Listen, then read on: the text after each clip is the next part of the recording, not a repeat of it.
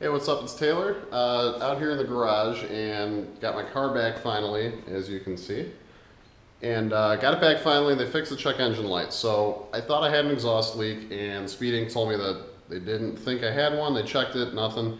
Told them, can you please double check, and nothing. So, no charge, car's back in my hands, check engine light's off, so that's good, but they're still going to do the cat delete and the mid-muffler, I think, so that'll be happening sometime down the road because there's not really a rush for it and they're busy anyway. So, got the car back, and in the last 2 weeks, like I said, I had a big update for getting something done I needed to get done, and that was part of it.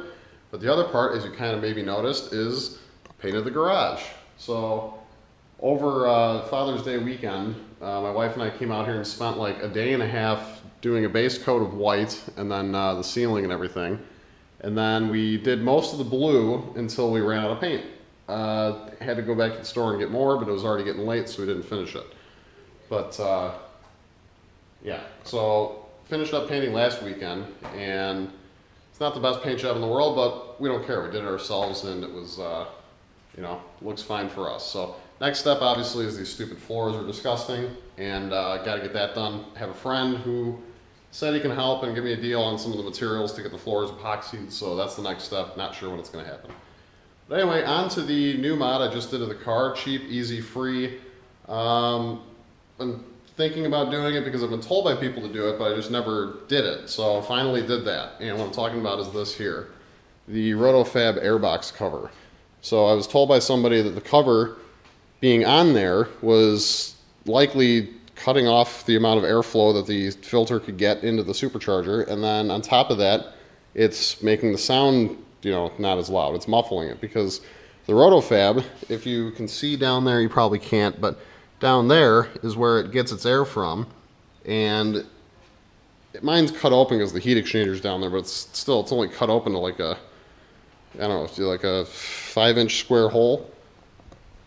And if it's not cut like that, if you didn't have a heat exchanger, the RotoFab intake goes down into the well there, and it's like a tiny opening. So, not horribly restrictive, but I think it's more of a sound thing. So I took the cover off, and I'm going to see how it sounds and how it drives and see if there's any change. So why don't we hop on in and get that done. Alright, so let's see what it sounds like.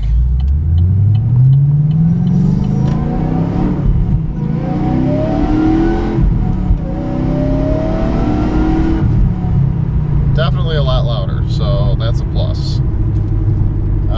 I will say that a second ago, though, I revved it up and the car died and said reduced engine power. But I'm thinking that that's possibly because it's getting more air now, maybe, and it didn't know how to handle it. So, try it again and see if you guys can hear it. I hope you can.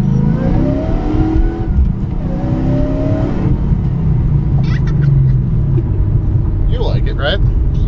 Alright, that's good. So it's 3-year-old approved. And 11-year-old approved.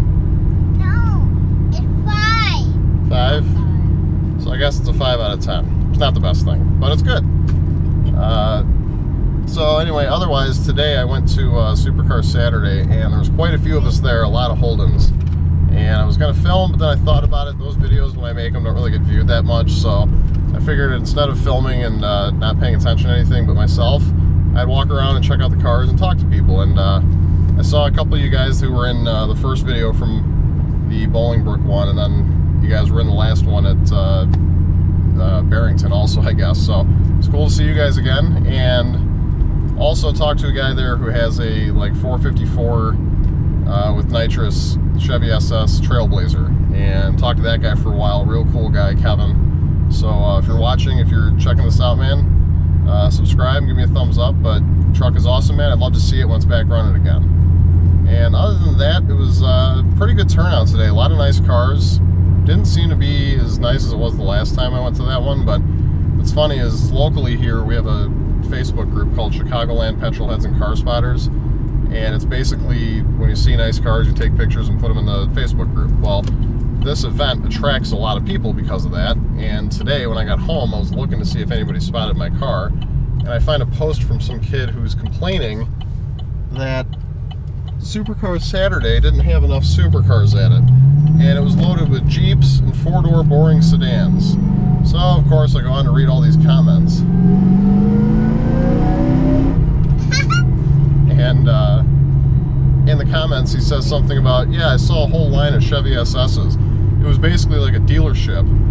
So I had to comment and say that we're a group, we're a club, and we showed up. And the Jeeps were also a club. There's also a bunch of CTSVs there. They were a club. So it's a huge turnout for clubs because it's a gigantic parking lot, and everybody that goes wants to see everything that's there. And it's like, dude, what, do you want me to show off my Jeep Renegade instead so you can stare at that piece of crap?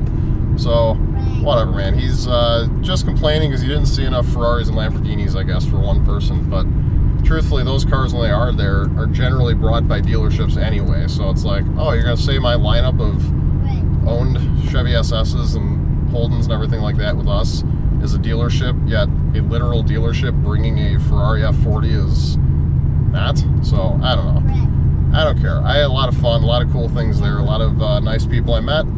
And I hope that everybody that saw me there, you know, I got to check out the car. I had the hood pop for a while, but yeah, so didn't do the intake mod thing until I got home. And that is actually per a friend of mine, Andrew's instructions. So Andrew, if you're watching, thank you. I appreciate the tip on doing that, because it definitely is a lot louder, and I'm not sure if it's faster, but at this point, the car's fast enough. It doesn't need to be crazy faster. Don't care. So enjoying it, and yeah, so hopefully you enjoyed the video, and hopefully you were able to hear it. And if not, I'll put a video right at the end of this of an outside sound of me driving it. So otherwise, don't forget to give me a thumbs up in this video, and don't forget to hit subscribe, and have a wonderful day.